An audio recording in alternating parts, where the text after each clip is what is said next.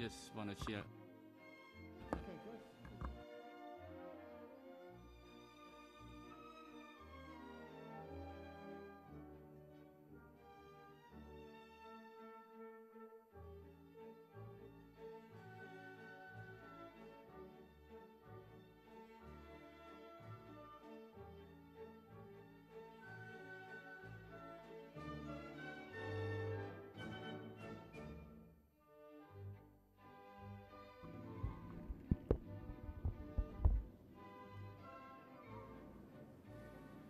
Okay, good evening, everyone. This is a meeting of the Finance Subcommittee on March 23rd. I don't think we did anything. Mr. Clerk, could you please call the roll? Chairman Elliott? Here. Counsel Conway? Here. Counsel Noon? Here. 3 present. 3 present. So this meeting is being held for a number of reasons. First, a couple of motions that were sent from previous city council meetings. We're going to go through the financial forecast review. This was a study that was done in concert with the Edward J. Collins Center for Public Management. This was a grant-funded study that was done to aid and assist in the financial forecasting of the city, which clearly is imperative in order for us to present a balanced budget, to look at our revenues, to provide a stable, more stable financial process in the city. So without any further ado, there was also discussion about, there's another motion forwarded relative to the charter schools and the cost and the impact on the budget. So more of an update. We committed to meeting on a regular basis, and we are holding ourselves to that, to that commitment. And so with that, with us tonight, I see is the Chief Financial Officer, Connor Baldwin, and the Deputy Financial Officer, Allison. Ooh, I coached her, so I'm going to know her maiden name, but Chambers. Okay, I'm not going to go with the Chambers. Okay, so with that, Mr. Baldwin, do you want members of the subcommittee, any questions? I know Council Conway is with us, assuming. Council Noon or Council Conway? I'm all set. Okay, let's go. Mr. Baldwin. Thank you very much, Mr. Chairman. We're really excited and thankful for the opportunity to make this presentation to the subcommittee this evening. The Finance Department has been at work with the Collins Center for the last several months, funded through a grant from the Governor's Community Compact Program to fine-tune our 5-year financial forecast. We feel that this is timely to bring before the Finance Subcommittee and subsequently the Council as we enter into budget season for FY 2022. We have some of our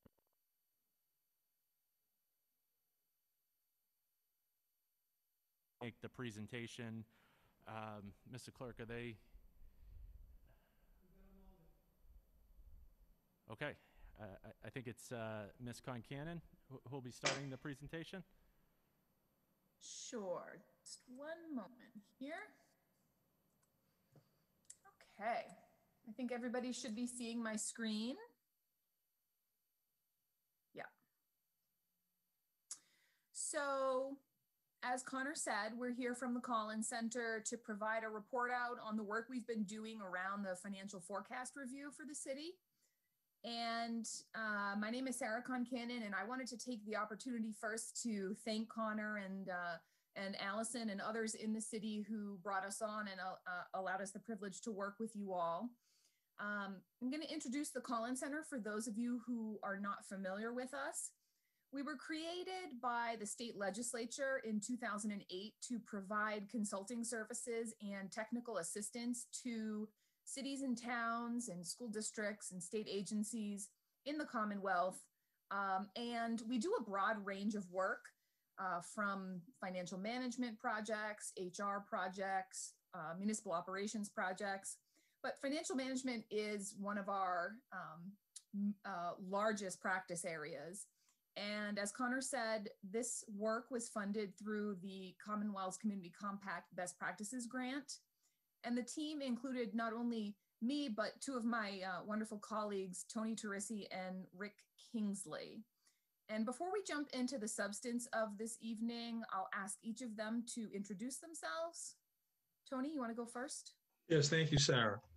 Good evening, everyone. My name is Tony Teresi.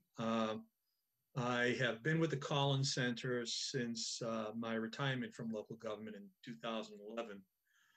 Prior to that, I had over 40 years of local government experience in both finance and town and management. I was in the town of Danvers for a number of years, the city of Worcester, and I spent 32 years in the town of Danvers as their finance director. My focus with the Collins Center has been on a number of financial best practice programs. Financial forecasting is one, but we also do capital improvement programming, financial policies, and kind of any other finance issue that may arise in the course of a local government's budget needs and finance. Thank you.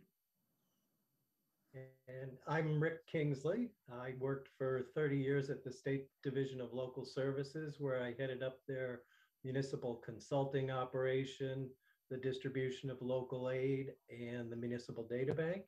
I've been with the Collins Center for almost 6 years now, believe it or not. And so I won't talk any more about myself because I've got a lot of content to cover that's equally boring. So, That's not true. I'll hand it off to Sarah and we'll get started. Thanks, Rick. And just by way of introduction, for me, I have worked for the Collins Center for the past 9 years. I work on a variety of consulting projects and currently lead the finance team. And so, as Tony said, I do a lot of capital planning and budgeting work. So we're going to get into the project scope next. And so we worked with Connor and Allison to sort of define a scope of work that would be most beneficial to the city at this point in time. And so our first task was to review the existing forecast model, and Tony's going to go into some of our findings. And in particular, we wanted to do a deep dive into the major local receipts categories, mainly because the pandemic was putting a lot of pressure on that revenue stream. So we started to compare some local receipts and how local receipts are budgeted to other cities in Massachusetts. And we were modeling various scenarios for local and state revenues throughout the past 9 months, and trying to incorporate the best information we had throughout the pandemic. And another topic that we tackled was to look at how the forecast tool modeled Chapter 70 aid and charter school aid and assessments. And that's where Rick is going to give you some really deep and interesting, I think, information.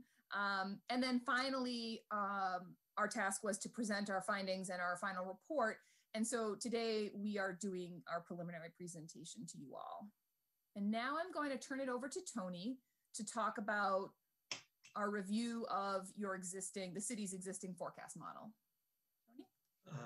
Thank you, Sarah. Wanted to emphasize that this presentation is meant to hit kind of the highlights.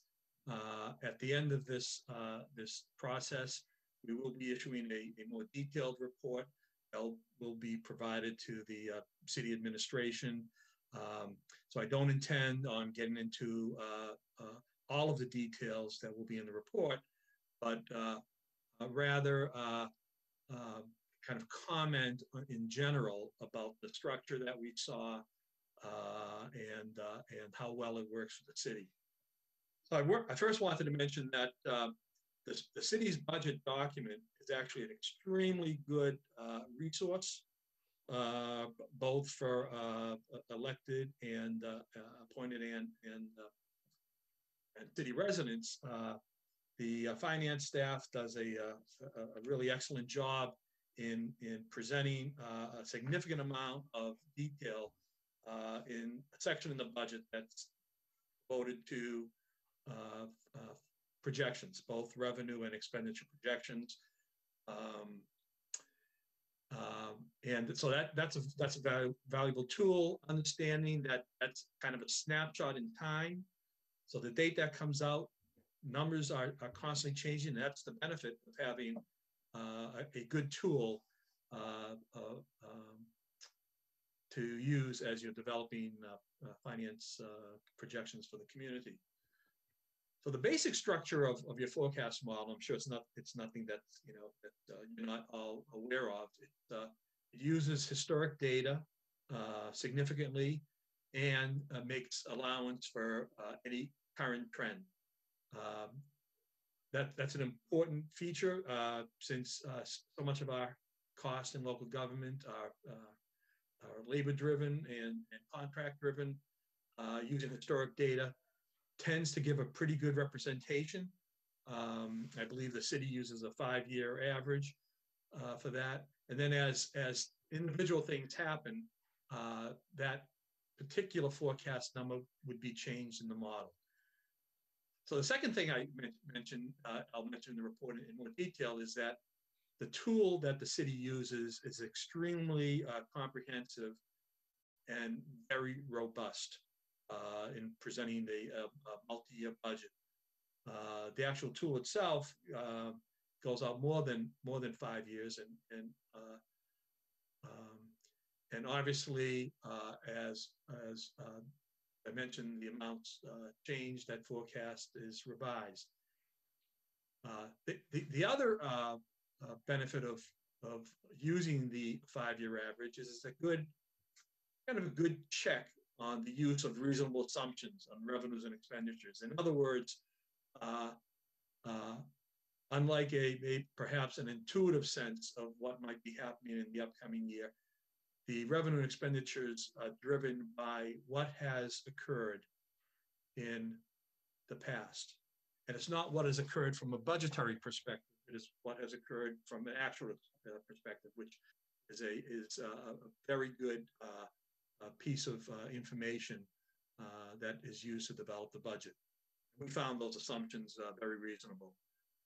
Now, as I mentioned, the projection, we typically, in our studies for the Collins Center, use a 5-year projection, but the finance office has a projection model that extends significantly out into the future.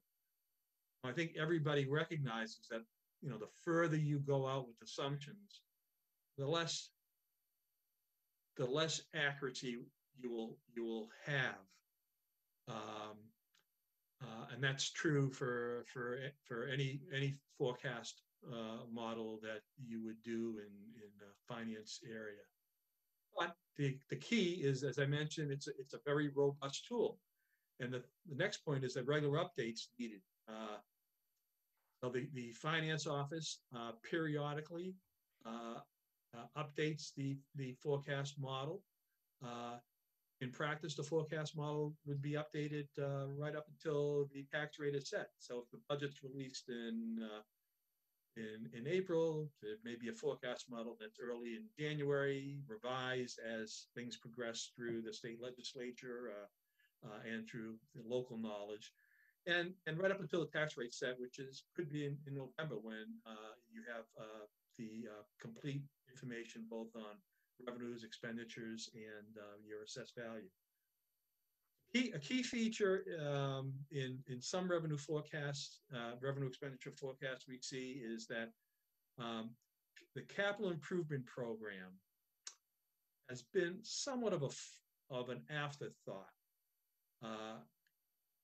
The capital improvement program is typically a 5-year program. Lowell may run it longer, but it does have impacts on a forecast, and the city is making use of that and should continue to make use of how the capital improvement program impacts your expenditures, whether it be debt service for a new large construction project, or what we call pay-as-you-go projects that are funded by current taxes or free cash. And the final item that we hope to be able to help with is the development of a user's guide for continuity. And the benefit of that is, although employment is stable, it's a complicated tool. So it's good to have the background on how the person working with this tool would use it, and then also pass it on to the next official that might be responsible for developing the forecast. Our next. Sarah, do you have that? Okay. So I mentioned the forecast model is very detailed. The current forecast model is Excel based, and as you can see from the slide, there are many different worksheets that feed into the model. In our report, we'll go into a little bit more detail on the worksheets, but because the worksheet is so detailed, we feel that it picks up many of the areas. I should mention one of the areas I left off here by mistake. There is also a very critical item in the forecast. It's a payroll personnel projection. As I mentioned earlier, payroll costs are one of the leading costs in municipal government, and the finance staff has done a good job including in this model a worksheet that takes personnel cost and factors in both potential labor settlements and step increases. There are many contracts you have. Some may have ranges, some have steps given out to employees over an incremental number of years. This model allows both looking at current and then running iterations on what might the impact be on different wage settlements. The model has one set of assumptions, which is reasonable, but certainly it allows for ongoing use as things go on. So I won't, as I mentioned, I'm not going to go into the details of the model in this slide, but needless to say, the worksheets that back all of this up are very detailed, do a good job both of tracking historical data and projecting data into the future. So as Sarah mentioned at the beginning of this, one of the most variable features we saw for Lowell, and that the Finance Administration was very interested in looking into, was the question of not just Chapter 78, which is the general aid that comes to the city of Lowell for schools, but also the charter school reimbursements and the charter school assessments.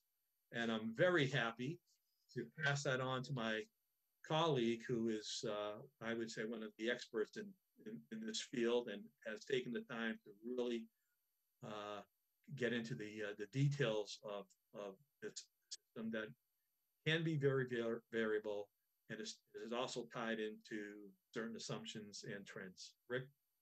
Sure. Thank you, Tony. I'd like to start by introducing a couple of terms that probably many of you are familiar with, but I think it'll help the discussion as we go. You probably have heard the term foundation budget. That was a term coined by the Education Reform Act of 1993, so a long time ago. And the foundation budget is supposed to represent a minimum amount that should be spent to educate pupils in a particular community to provide an adequate education. So it's the minimum amount to provide an adequate education. And the foundation budget changes based on enrollment changes. It's also influenced by the demographics of the pupils that attend. Whether they be English language learners or low-income pupils, vocational pupils, what grade level they are, all those things make a difference in the foundation budget. The rates are increased each year by inflation, and they're adjusted for differences in regional wages. Um, but I think a lot of folks felt that the rates were not high enough, and that initiated a lot of discussion in what's called the Student Opportunity Act that passed in, I believe, November of 2019. And that act significantly increased several of the components of the foundation budget, employee benefits and fixed costs, because everybody knows just increasing health insurance by inflation is probably not enough. Guidance and psychological services were increased. Sped out of district tuition was increased slightly. That's an assumed percentage, so it's not based on your actual pupils. English language learners are based on your actual number of English language learners, and that went up slightly. But the biggest one that impacted Lowell was the increase in low income increments. So for every kid that's low income, right now they add about $4,800 per pupil. But that is slated to increase to close to $8,000 over 7 years. So that will be quite helpful in Lowell, I believe. So the foundation budget is met by a combination of a local contribution, which comes from city funds, plus the state Chapter 78. And the local contribution is calculated based on an aggregate wealth model, which includes your property values and your income. And it applies the same percentage for each community across the state. So if your income and property values are on the low side, you're expected to contribute less. And if you're a Weston, for example, and your values are through the roof and your income is through the roof, you're expected to contribute quite a bit. So that kind of introduces the topic, and I'll start focusing on the charter stuff now, and there's a significant amount of overlap. These are the number of pupils that attended charter schools from Lowell, but this is actually FY22 data. Unfortunately, that was a typo. So you can see that there's about there's over 2,000 pupils there, 2,146. However, what's interesting here is they attend primarily 4 major charter schools: Collegiate, Community, Innovation, and Middlesex. You can see Collegiate has over 1,000 kids expected in FY22. These numbers are based on an pre-enrollment report submitted by the charter a couple of months ago, in December. So those are the number of pupils that they expect. Of course, that data changes as we get closer to that point. When you get to October 1 and you have those actual enrollments, they revise all the data. So this data is fairly fluid throughout the course of a year. But I think, and this, just going back to the other slide for a second, this data all comes from a DESE report called the Tuition Rate Summary. And you do a filter on the data by the sending community, so you get all the charter schools attended by Lowell pupils. So now moving on to the next slide here. So calculating charter assessments involves a couple of things. We look very closely at the cap for each charter, the enrollment cap. That's stated in their charter so that they can't really go above that cap. And if they do, you don't have to pay for any pupils above the cap. So some charters call for the school to add grades over time. And that was the case with the collegiate charter school. They added a grade they plan to add another grade in FY22 and another one in FY23. So there'll be a full K-12 school. And that increases their enrollment cap by 88 pupils each of those 2 years. Community charter school was a few kids over their cap of 800. They requested through the Board of Elementary and Secondary Education to increase their cap to 815 pupils, and that request was granted. So, the good news is that the enrollments at these charters are somewhat finite in terms of their caps. And I know the increase in the charter tuitions has been a big issue in Lowell and is cause for concern. So the assessment is pretty simple in terms of the basic calculation. You take the number of pupils from Lowell at each charter and you multiply it by the tuition rate. And the tuition rate is a function of a foundation budget for all those kids. So the 113 kids that are supposed to attend collegiate next year, they develop a foundation budget just like they did for the Lowell pupils in FY22. And so the demographics of those particular kids will impact the foundation budget and the tuition rate for that charter. So let's go to the next slide. So, this is, so as I've said, the foundation budget would be the same for these pupils as if they stayed in the Lowell system.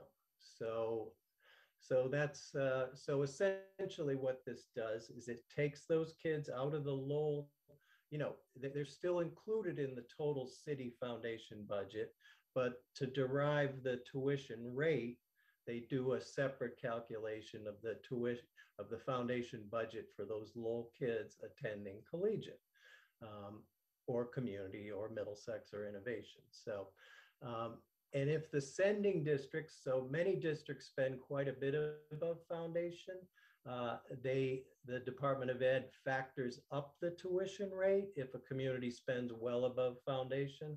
Lowell does not spend a significant amount above foundation, so it does not really impact the charter tuition rates. So let's go to the next slide. So as I alluded to earlier, the Student Opportunity Act sets out some very large increases for low-income enrollment. The Act establishes 12 groups, low-income groups, and Lowell is in the group that has 70 to 79.99% low-income enrollment. I think Lowell is just a hair above 70 in that calculation. So this will increase the low income increment in the city's foundation budget from 4,681 to about 8,000 over 7 years. So that's a significant increase, millions and millions of dollars in the Lowell City Foundation budget. So that's the good news. The bad news is it also increases the tuition rates you will pay to your charter schools. So the issue with the low income enrollment, it's been increased to 185% of the federal poverty level based on the Student Opportunity Act. It had been 133% between FY17 and FY21. And so the Student Opportunity Act basically asked DESE to determine the best way to measure low-income enrollment at the new 185% poverty level. And what DESE came up with was essentially, well, let's take the higher of the number of students matched through direct certification with the higher threshold, or the district's 2016% of low-income pupils multiplied by its current enrollment, which is the factor that was used for the city of Lowell. So that decision benefited Lowell. So if you switch to the next slide, Sarah. So there's a few other miscellaneous factors that impact this formula. And one of them is if you have a pupil that is homeschooled or attends a private school but lives in Lowell and enrolls in a charter school, well, those kids aren't counted in the city's foundation budget, right? So it's not really fair to charge the city for those kids. in the first year. So the state pays for those kids in the first year they enter a charter. But then in the next year, they get added to the city's foundation budget, and then the city is assessed for those kids in year 2. The other issue is, and I think I alluded to this with respect to community, is that if a charter enrolls more kids than their cap, the sending communities are not assessed for those kids. So that's an important point. So charter reimbursements. These this is a pretty complicated process, and I'll show you a little spreadsheet about this in a minute that hopefully will make it fairly clear to you. So the Student Opportunity Act changed the state reimbursement formula to reimburse 100% of the current year assessment increase, 60% of the prior year, and 40% of the increase from 2 years prior. It replaces an old formula that reimbursed 100% of the first year, 25% of the second year, 25% of the third year, 25% of the fourth year, and 25% of the fifth year. So it all adds up to 200% if you add it all together. So it's not substantially changed, but it really front ends the reimbursement. So rather than waiting for it over 6 years. So the appropriation for this reimbursement has been underfunded in the last several years. And the Student Opportunity Act calls for full funding of this by FY23. Of course, that's been delayed a year until FY24.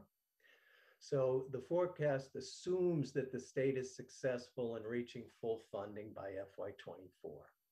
The reimbursement also fully reimburses for the $938 per pupil facilities assessment that is a component of each tuition rate. So for some reason, the state assesses sending communities the $938, but then fully reimburses it as part of your reimbursement. So that gets funded first. So the facilities reimbursement has always been reimbursed fully.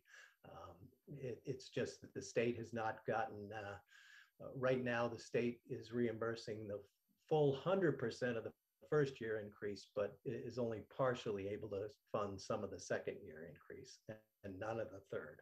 So that's where it stands right now.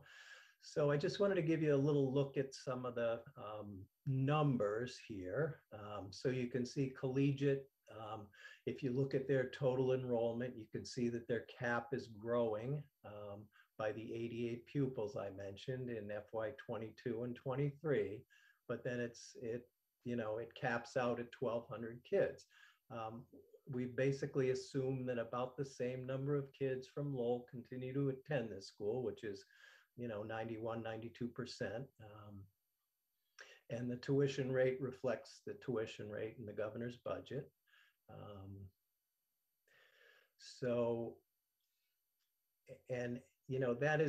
That again, a tuition rate is largely a factor of what's going on with low income enrollment.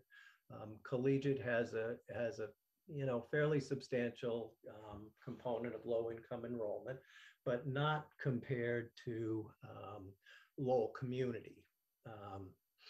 There's Lowell Community has essentially got about 6 out of 7 of their pupils are low income, and that number has increased markedly in FY22. So I just want to give you a quick overview of this spreadsheet.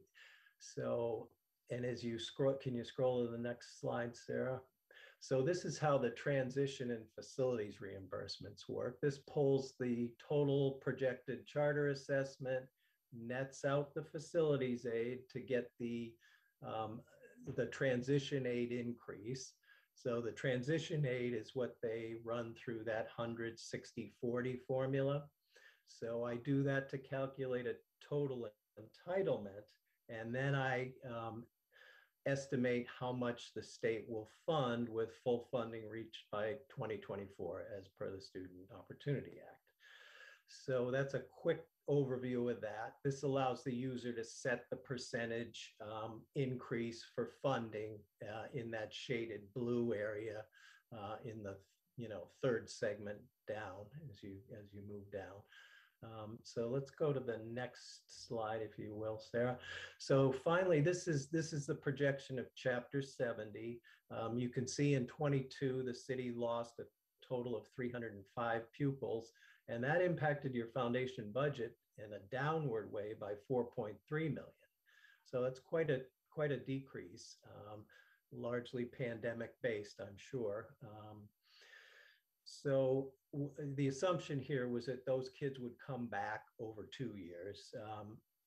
That could be tweaked easily. You could make, you could assume 250 would come back in the first year and only 50 the second year, let's say. But this is just to look at it. It can be adjusted fairly easily. So the way this works, unfortunately, our pictures are kind of blocking there's a percentage change there for the foundation budget, and I think it's 4.3. And then the required local contribution grows at 4.25. That's consistent with historical growth. And the Chapter 78 is a function of foundation budget less required contribution equal Chapter 78. So the good news is the city will be getting fairly robust Chapter 70. The bad news is you'll be paying some more of it out to the charters. So that's it for me. I'd like to turn it back to Tony, I think. Thank you. As I mentioned, one of our tasks was to look at how the city is faring on local revenues. Those are revenues that you collect from on many different types of functions. Compare it kind of pre-print the first 2 months of fiscal 20, and then your actual collections the first 2 months of this year. So in other words, it was the spreadsheet shows the budget of 20. It has the second column shows how much was collected from July 1st,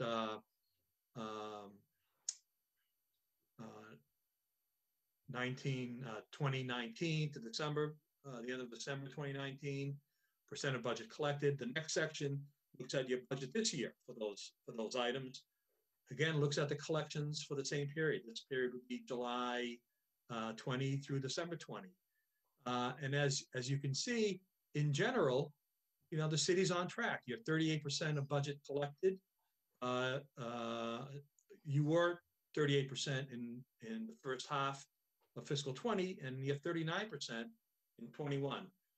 But what are the signs that that we recommend you watch for? One would be the meals tax. You notice a drop of over 100,000 in the meals tax.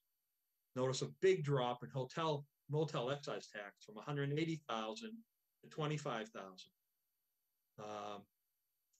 The other item to watch carefully is inspection, building permits. How did the economy affect the collection of permits for building activity?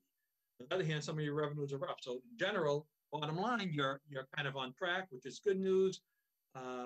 The flip side of that is to watch carefully the trends in the categories that I mentioned. Now, as part of this project, we also were requested to look at, well, what happened with local revenues in the last major economic downturn, which was in fiscal 2008, and it ran through 2011. So there were downturns in revenue, and we looked at the 9 cities in Massachusetts that had at least the same population or greater than Lowell. We did not include Boston in that. And there was a downturn, but it took about 2 to 3 years for the revenues to reach the level they were kind of pre-economic downturn, which would have been in fiscal 2008. It's a certainly different type of economic impact, but it was we were requested to look at that, and I should say nothing startling jumped out at us during that period, except kind of a general overall trend that it took about 2 years to gain back the loss that you had. The last slide is just looking at state aid and assessments comparison. Lowell receives a significant amount of money from the state. Rick talked about Chapter 70 and school tuition reimbursement, but there are a number of other categories. The good news for Lowell is in the 22 governor's budget, Lowell, at least allocated in the governor's budget, still has to go through the legislative process. But there's an increase of approximately $13 million. The assessment side, that's the money that Lowell has to pay. It's considered an expenditure. And that is also going up. As Rick mentioned, although Chapter 78 goes up, a charter school sending tuition is also going up. That's an assessment, and you can see that increase.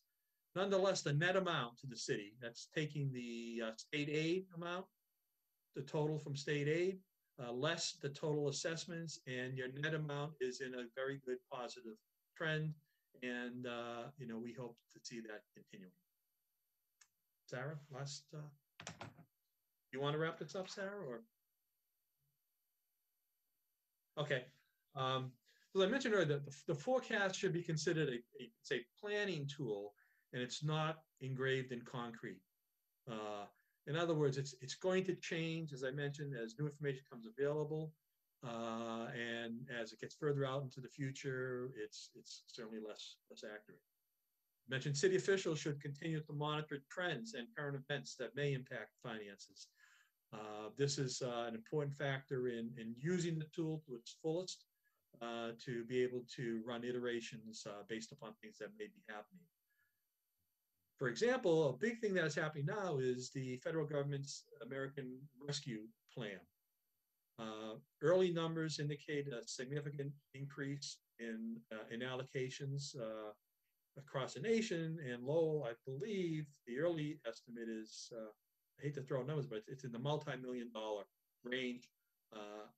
As time goes by, I'm sure there'll be much more detail on how that money can be expended and what types of costs and for how long do you have to expend that. COVID-19, the pandemic has created additional costs and lost revenues for local governments. Again, depending upon how quickly things get back to normal, there may continue to be a downward trend in those revenue areas that are subject to the economy, such as hotel, motel excise, and meals tax, and building permits. And then the additional cost, as you've probably seen, fortunately, the federal government has stepped in to cover many of those costs. And then lastly, the city leadership and their finance team will have to closely monitor the temporary or longer-term financial consequences of the pandemic on the city, as I've mentioned in previous remarks, but also on its citizens. Big unknown, especially for central cities, is what has happened to its citizens. What type of economic impact has it had, and how long will that economic impact continue? So these are may be a little bit outside the typical area of revenue expenditure forecasting, but given the severe nature of the pandemic, it certainly will play an important role. Thank you, Tony. And thank you, Rick, for walking us through the charter assessments. Connor had asked us to save some time to answer any questions. And so while you all think of your questions, I'll just say one last time that we really do appreciate the chance to work with the city. And if you have any questions, feel free to ask us. Okay, thank you. Thank you, everyone from the Collins Center. This was an excellent report, and We appreciate you working with the city and our team of professionals. We appreciate the kind words, reinforces what we think we have here, which is a great team. Let's go right to, I don't have any questions. I think similar to the budget document that we get, it's very thorough, and it does, to me, it addresses a lot of questions that we used to spend many, many hours going through budget deliberations, and when you have more information, that's less questions, in my opinion. So with that, I'll go to members of the Finance Subcommittee. Let me also recognize City Council Rita Mercier, who joined us at the beginning of the presentation. Councilor Noon, and then Councilor Conway. Thank you, Mr. Chairman. I too want to echo you in terms of thanking the Collins Center, the team for this report. This report is very comprehensive, detailed, and looking at some of the things that the city have done, and also provide suggestion as to what we need to keep our eyes on. I think specifically this report seemed to focus a lot on the charter school reimbursement as well as the revenue loss, which is very significant to the city, and but also hopeful to the city too down the road that that foundation budget will be a vehicle that can help us in addressing the charter school assessment and reimbursement. And of course, the loss of revenue, I think, with the federal stimulus certainly is going to help us quite a bit. So that said, I want to thank the team from the Collins Center, Mr. Chairman. Thank you. Thank you, Councilor. Councilor Conway, any questions, thoughts? I know you're on Zoom. Yeah, just a quick comment. No, I don't have any questions, but I would like to say that was an incredible report by the Collins Center, and we certainly thank you very much, and I think it helps to give us some direction too. So again, great report, and thank you very much. Thank you. Thank you, Mr. Clerk. I do know that there is a registered speaker that has been in the Zoom waiting. Yeah, he's in the meeting now. Robert Gignac. Mr. Gignac? Thank you, Mr. Chairman. I don't have any comments. I think it was a great presentation. I just wanted to thank the CFO, Mr. Baldwin, and his deputy CFO, Ms.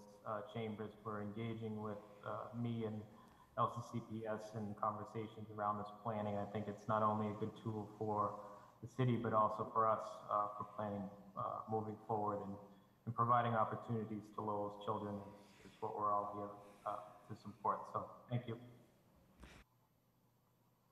Thank you, Mr. Gignac. Could we get your name and address just for the record? Sure. 91 Llewellyn Street, Lowell, Mass. Thank you. Thank you very much. So with that, Councilor Mercier, I know you're here. Nope, no questions from her. It's hard to ask questions because there's lots of information to throw. I certainly appreciate the explanation on the charter schools, the foundation budget. Hopefully at some point in time, the elements of the Student Opportunity Act that were passed will come through in a financial sense, but I think the explanation certainly expanded my understanding of the process. And I'm sorry, pardon me, Madam Manager. Oh, no. Mr. Chairman, I just wanted to just briefly chime in that I think planning tools like this are critical looking 5 years out in looking, over our shoulder where we've been and where we're headed. The schools, as you've mentioned, are such a huge part of our budget and critically important.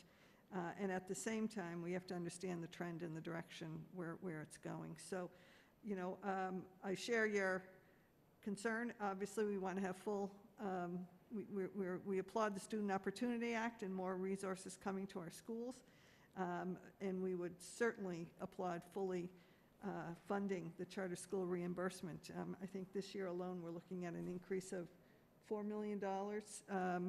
It's a huge impact on the city side of the budget. So looking at this year and down the road. And I think one last thing, and that is, You know, we know the pandemic has been a very big challenge for everybody in terms of the budgets and people's own economies. But we also know that, as the representatives from the Collins Center have said, this can last for another 2 or 3 years, you know, the impact, the financial impact. And so that's why the planning tools are really critical. So thank you, Mr. Chairman, for holding this meeting tonight. You're welcome. Thank you, Madam Manager. So I concur, and I think there was ever a time when the relevance of this study and review of revenue forecasting clearly was this year. The timing couldn't have been better with the uncertainty and unpredictability of so many things, and the city administration has done an exceptional job, in my opinion, in delivering services, keeping taxes in check, understanding the impact that COVID has had on businesses and residential property owners. So this document is going to serve us well, as well as the process. I think Connor will agree. Give a shout out to Allison. I know you led this effort in large part. So to me, a job very well done.